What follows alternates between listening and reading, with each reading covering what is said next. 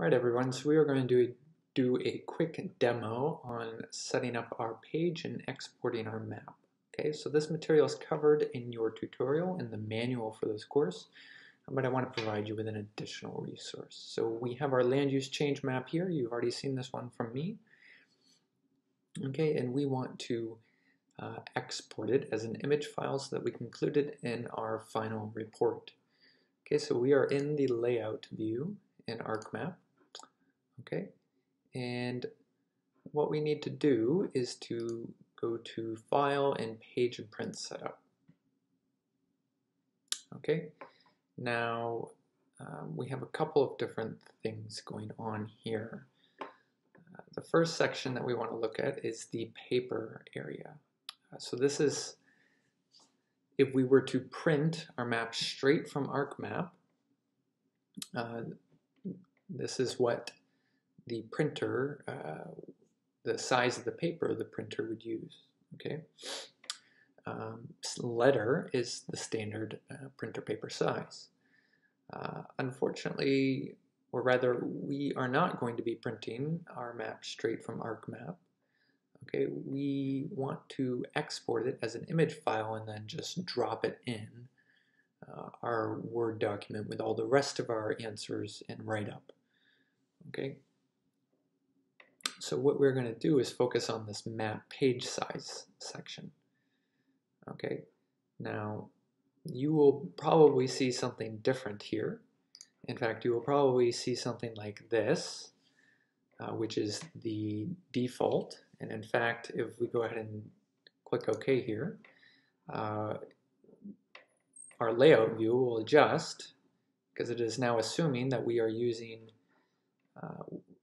that we want our map to be positioned on essentially the size of the paper we will be printing on. But we are not printing this map, we are exporting it as an image. We need to change these settings. Okay, so we're not going to use the printer paper settings. Instead, we are going to do a custom setting. First things first, we want to set ourselves up in the landscape mode. Okay, because at least in our design here, my design, it's oriented in a landscape kind of format. That does not have to be how your map is set up, but for the purposes of my design and my layout, we are working in the landscape view. We want the width to be 7. Okay, we know that the newspaper has given us certain constraints. This map needs to be 5 by 7 inches.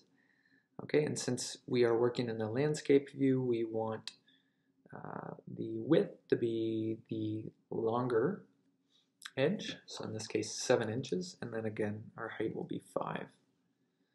Okay, so we click OK and we get our correct layout. You'll notice that this ruler up here has changed to indicate 7 inches, and the ruler over here, hard to see, but it indicates 5 inches. Okay, so we have our 7 by 5 map in a layout or a landscape view. Now we want to export this as an image file. Again, we will go to File and we will go to Export Map. Now we have several options here. First, we obviously want to give our file a name. You may see a different default here, but we want to choose, we have many different options. For our purposes, saving this as an image file, we can drop in to a Word document or to share more widely. We want to choose PNG. So this is the type, this is the extension we give to the file. It stands for Portable Network Graphics, and it is a very widely used image file format. A few more options down here that are important. Resolution. This just indicates the quality of image we want to export. DPI stands for dots per inch. Okay, the larger the number, the more resolution we have, the clearer our image will become. However, the larger the image size will be, the lower the DPI, the more coarse our exported image will be, but it will be a smaller file. By convention, we want usually to be around at least 300 DPI in order to ensure that our image will be legible when we share it to others and be reproducible and printable when others get a hold of it. So we're going to set this to 300 and we will save it as a PNG. I already have this file saved, so I'm going to replace it, and it has exported. And we can go open our folder and open the file that we just exported, and there we have it. Just as an example, if we were to export this at a lower resolution, we can see what that would look like.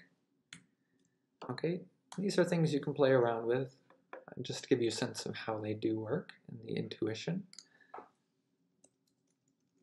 behind them. You can see already that by changing to only 10 dots per inch, that we are reducing the number of pixels we are writing to our image.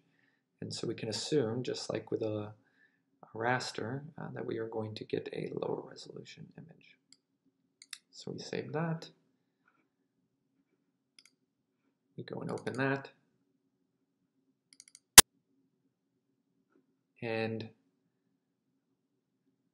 obviously a lot less resolution, completely illegible as much as we try to zoom in.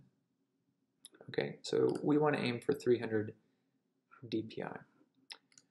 Okay, that is all for a quick walkthrough on laying out our map in the print in page setup menu and exporting it as a PNG.